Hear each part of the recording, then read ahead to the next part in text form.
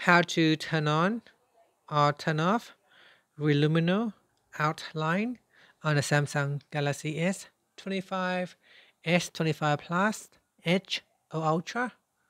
First, tap on the home button to return back to the home screen. And from the home screen, swipe down at the top to open up quick settings. In here, tap on the settings icon. Next, we then scroll down and tap on accessibility. After that, we go down and tap on vision enhancements. Now in here, tap on the RELUMINO Outline toggle button to turn it on or switch it off. This is what it looks like when we turn it on.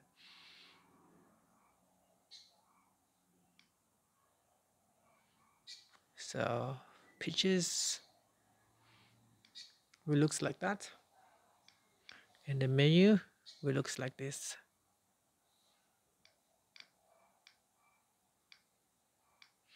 And here I will switch it off. If you tap on the left hand side panel, you can switch it on. You can add the shortcut. You can also change the outline thickness. And we can set it to adaptive, black, white, green, and that's it. Finally, we can tap on the home button to return back to the home screen. Thank you for watching this video. If you find it helpful, please like and subscribe to my channel for more videos.